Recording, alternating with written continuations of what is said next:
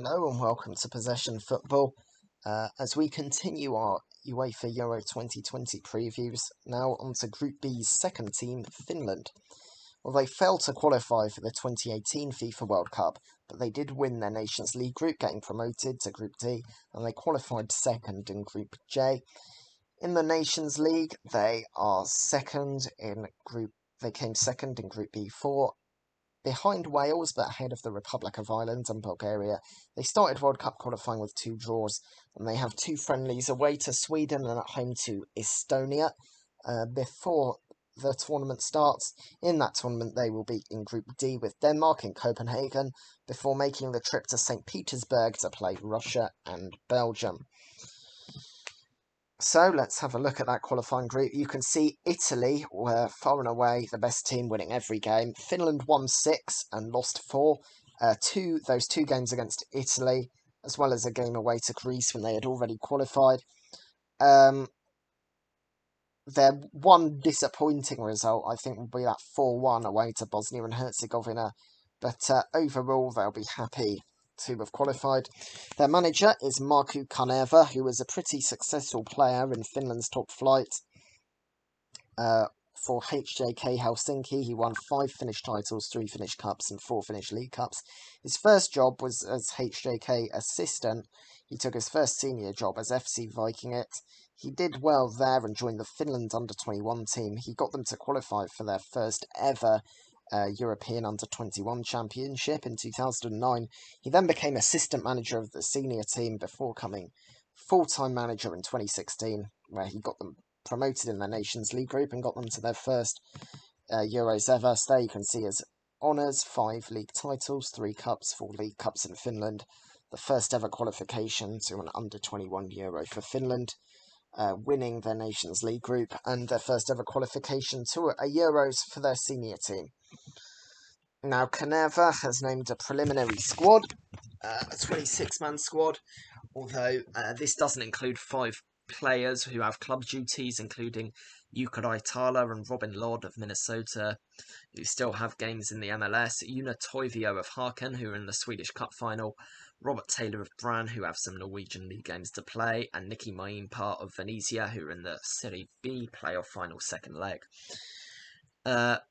As well as that, Joel Poyampilo of Union Berlin, on loan from Leverkusen, Leo Väisänen of Elfsborg, and Glenn Kamara of Rangers later withdrew to either recover from minor injuries or just get some rest at the end of the season before the tournament starts. Marcus Forss of Brentford also withdrew when his team qualified for the Championship playoff final. None of these players who have withdrawn or not been selected yet excludes them from playing in the final squad. Kanerva added 2 more players to his squad because of this. By the 1st of June, Kanerva will have to choose from all of these players, the ones I'll just named there, as well as the ones who are in the squad currently. He'll have to narrow it down to 3 goalkeepers and 23 outfield players. But let's have a look at the current squad, starting with the goalkeepers. Lukas Hradecky of Leverkusen is their first choice goalkeeper. He missed the March international break with Achilles tendon issues, but now he's fit. I expect him to be right back in the starting 11. His deputy is Jesse Jorinen, who is Finland's number 2, starting regularly in Italy's second tier in Brescia. He came in when Hradecky was unavailable in March. Anssi Jakala is Finland's number 3. He's had injury issues this season, but he starts for Bristol Rovers when he's fit, and I think he'll be in the regular squad. Carl-Johan Eriksson, I think, is their 5th choice goalie. Those 3, as well as Maimpa, are ahead of them. Really, it's between Jakala and Maimpa for the final squad.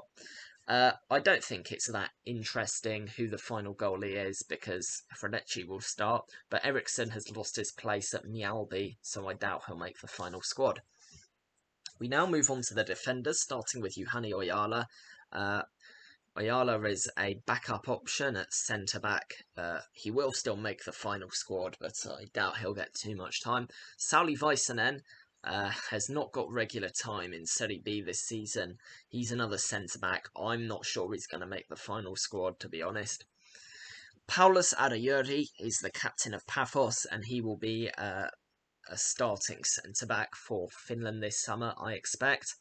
Daniel O'Shaughnessy of HJK will expect game time at the Euros. He does kind of get rotated in and out of the squad. I'm not sure he's going to be a regular starter this time around, mainly starting games from the bench and coming on if they need an extra defender. Robert Ivanov, a very tall centre-back, nearly 2 metres, but he's on the fringes of the squad. I'm not sure. In fact, I don't think he's going to make the final 26. Albin Granlund, he's a right back or a right wing back, right midfielder, whatever you want to call it, because his team plays a back five. This season, I think he's going to be a backup on the right of the defence. Jari Uronen, he missed the last international break with coronavirus. He's a left back, also playing at left wing back or left midfield, whatever you want to call it, this season. He has lost his spot in the Genk team at the end of the season, but I do think he will be favourite to start on the left of Finland's defence. Nicholas Hämäläinen from QPR, he's in a close competition with Uronen. I think Uronen is favourite to start at left back.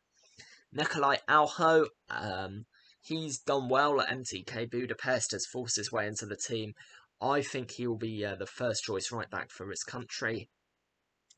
Arpo Halma has earned his first call-up for the national team, but I don't think he will start for or even make the squad for his country in the final tournament. We now move on to the midfielders. First of the SBO contingent, Piri Soidi, a natural left winger. He can also play on the right. He's probably just going to be a backup option for his country this summer, an attacking option. Joni Kauko, though, he's a central midfielder. He can play as a defensive midfielder or an attacking midfielder. I think he's going to be the more attacking of Finland's midfield three, and he will start at the Euros. Onni Valakari is a more attack-minded backup option in the centre of the park. I think he will make the final 26.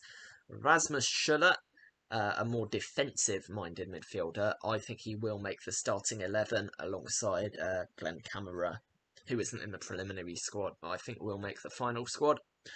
Thomas Lamb, I think he's actually naturally a centre-back.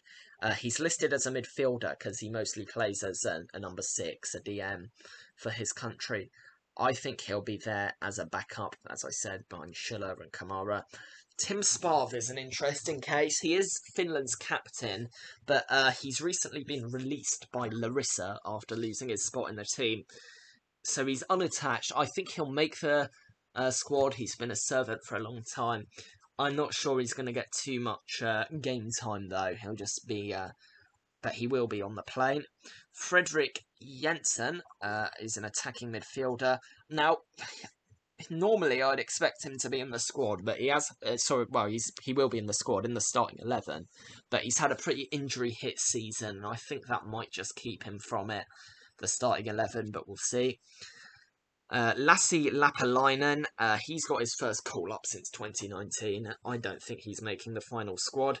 Yasin Asenoon, this is his first call-up in general. He's both Lapalainen and Asenoon are left wingers. I don't think either of them are making the squad. Somebody that definitely is, however, is Teemu Pukki, their star man. Now, he's a centre-forward. He's got 26 goals for Norwich this season. It would be an understatement to say they rely on him. He got 10 of their 16 goals in qualifying. I know that a star man playing second-tier football, he has been promoted this season, is not the best look, but he is certainly their main player. And finally, Rupariski, he receives his first call-up since 2016 after the withdrawals, the final 26. I don't think it's happening for him. So, I expect, as I said, Eriksson, Sauli Väisänen, Ivanov, Halma, Lapalainen, Asanoon and Riski to miss out. In, I think, will be Raitala, Lod, Toivio, Leo Väisänen, Taylor, Poyampalo, Force and Kamara into the final 26. And a lot of those players that have just taken some time out of the preliminary squad will be in the starting 11 as well. In the qualifiers, Finland have switched formation a fair bit with a 5-3-2, 4-2-3-1, a 4-4-2 with 2 DMs, and a 5-4-1 also being used at least once. The 3-5-2 was also tried in the Nations League. However, in the March World Cup qualifiers, a 5-3-2 was used, so I'm making that formation the favourite. The friendlies will reveal more. However, now the best 11 is Fredecci in goal, Alho on the right. The centre-back 3 will be Arayuri, Toivio and Reitala, with Urano on the left. Kamara and Schuller will play behind Kauko in the midfield 3, and I have a strike partnership of Lod and Pukki. Now, this is obviously one of the weaker teams in the finals. I don't think anyone would be offended with me saying that. But given the format of the competition and given the fact it is basically a few one-off games, the Euros, who knows what can happen at the final tournament. If they get, I think, to the round of 16, which isn't out of the question, they'll be happy. And yes, as I said, it is a weak team, but 2 grudge matches against Denmark and Russia. Who knows? Anything can happen in the Euros. I hope you learnt something about the Finland squad. Perhaps one of the teams with lesser-known players for English football fans and football fans across Europe. But hopefully you learnt something. The next team on the list is Belgium, and I hope to see you then for that one.